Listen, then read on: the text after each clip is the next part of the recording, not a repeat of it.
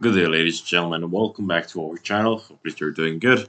In today's video, I'm showing you guys how can you open a jar invoice on device account. So let's get right into it. Now, if you do not have Wise, make sure that you download it on the App Store. Simply type in Wise, transferring money, and you will get to a page like this when you open up the application.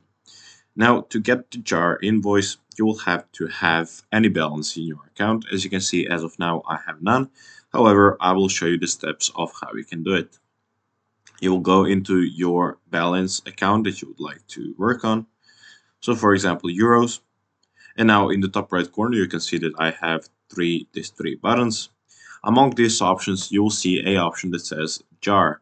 Now, when you click on jar, it will ask you to select a currency, assign it a name and an icon that you would like to have for your jar, and then you can add money from your balance onto that jar to have it stored there, let's say for saving or for any additional thing that you want.